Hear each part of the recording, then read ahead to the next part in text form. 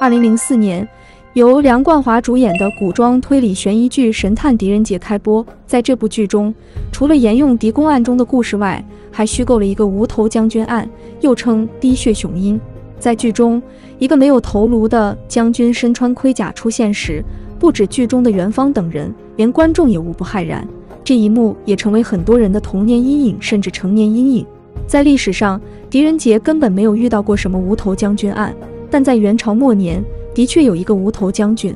此人在朱元璋麾下仅效力3年时间，勇猛无敌。他所创造的逆天纪录，至今无人能破，也无法解释。这个人名叫丁土郎。丁土郎，湖北黄陂人，本是农民出身。如果不是遇到元末大乱，他或许一辈子都是一位面朝黄土背朝天的庄稼汉。而改变丁土郎的命运之人，就是徐寿辉。元朝至正11年，韩山童在颍州发动黄河民工起义，登时天下大乱。由于起义者头戴红巾，因此称呼为红巾军。3个月后，齐州的一位布贩子徐寿辉也扯旗造反，在鄂皖交界的天堂寨发动起义。徐寿辉的起义军也头过红巾，因此也称为红巾军。为了区别他和韩山童的红巾军，史学上称徐寿辉的这支义军为南方红巾军，和韩山童的北方红巾军对应。徐寿辉起义不久，便招兵买马，带人攻破了淇水县。附近的农民饱受元朝欺压，纷纷响应徐寿辉。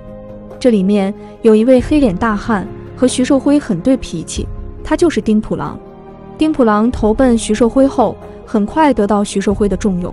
徐寿辉派丁土郎带领部队攻打汉阳和兴国，丁土郎带着起义军一路如犁庭扫雪，锐不可当。由于当时元朝的大军主要都在镇压北方红巾军，因此徐寿辉在南方发展得非常快。他麾下也聚集了如丁土郎、陈友谅、明玉珍等人。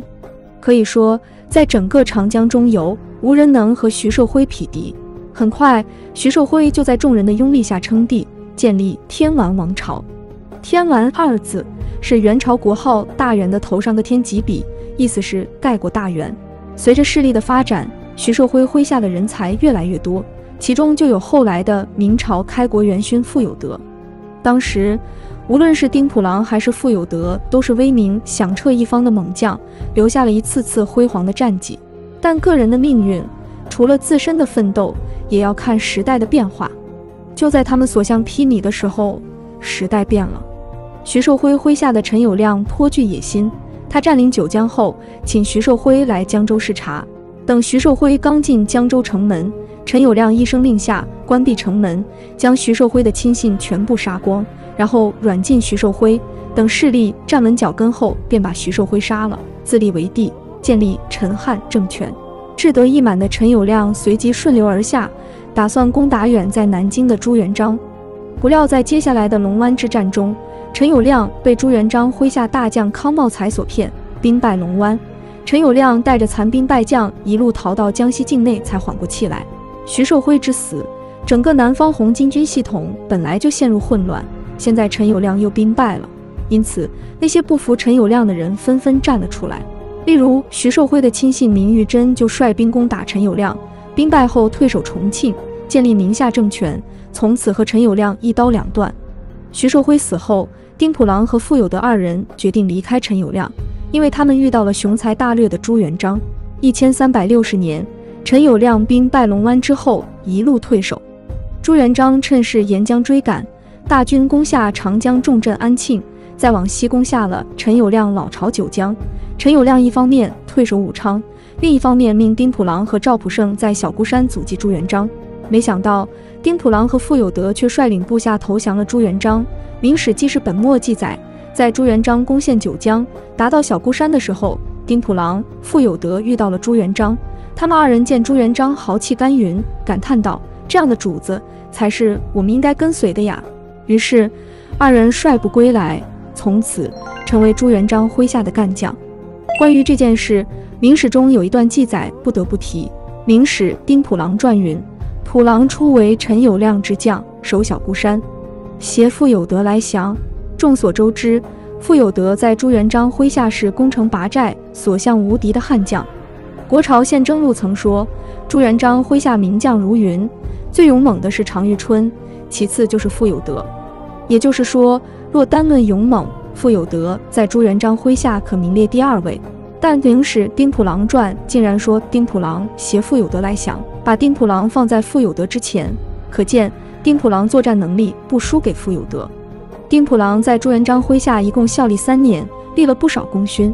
3年之后，陈友谅发动60万大军围攻洪都，朱元璋带领20万大军来援，双方在鄱阳湖展开中国古代史上规模最大的水上战争——鄱阳湖之战。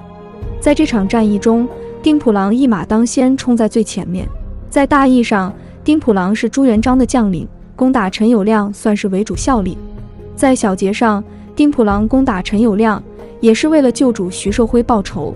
朱元璋和陈友谅在鄱阳湖的第一战发生在康郎山，史称康郎山之战。当时陈友谅战舰高大，人数也是朱元璋的3倍，因此朱元璋并不占便宜。但是丁普郎似乎毫不畏惧，他驾着小船，带领众将冲在前方，用火器和弓弩攻打陈友谅的舰船。石载、徐达、常遇春、廖永忠、丁普郎等进兵搏战，身先诸将，击败其前锋。当时冲在最前面的4位将领分别是徐达、常遇春、廖永忠和丁普郎。徐达、常遇春的能力不必多说，自从廖永安死后，他的弟弟廖永忠就是朱元璋麾下水军第1将领，而丁普郎和他3人并列，可见其勇。陈友谅也非弱者，他为了对付朱元璋的冲锋，陆续派出数位猛将迎敌，同时又占据兵力上的优势。朱元璋这边很快就处于劣势。待到中午，陈友仁和朱元璋的大军在水面上遭遇。陈友仁乃是陈友谅的亲弟弟，此人十分骁勇。陈友仁最先用7、8条战船围攻朱元璋麾下大将张之雄。张之雄本来就以少对多，不占优势，陈友仁又用挠钩和长槊等武器居高临下攻打，张之雄抵挡不住，挥剑自杀。丁普郎见状，带人前来解救张之雄，他冲上敌船，大杀4方。从辰时杀到午时，持续了4个小时。明史记载，丁普郎从辰时杀到午时，身上被利箭射伤10余处，最后他的头被敌人砍掉了，他仍然自立不倒，持兵器继续杀人。敌军见了，惊为天神，纷纷丢盔弃甲而逃。头不在了还能杀人，丁普郎的这个战斗记录令人惊骇，也难以置信，甚至很不科学。然而他却做到了。这个记录有些逆天，前无古人后无来者，后人也难以解释。康郎山之战异常惨烈，陈友谅的2个弟弟陈友仁、陈友贵战死，朱元璋这边损失了35位将领，其中丁普郎居首。鄱阳湖之战结束后，朱元璋杀掉了陈友谅，在康郎山下立康山忠臣庙，丁普郎的名字位列第1位。明朝建立后，朱元璋封丁普郎为济阳郡公，令当地官员世代祭祀康山忠臣庙。明朝洪武3年，宋濂在编撰国史的时候，曾写了一首火烧木寨古风，其中最后一句是烈火焚烧100号船，洪波莽尽千帅旅，立国英雄汗马多，至今唯把丁公属。这里的丁公指的就是丁普郎。由此可见，鄱阳湖水滔滔，明朝的那些活着的人对丁普郎这样的战神级别的人物有着发自内心的佩服和怀念。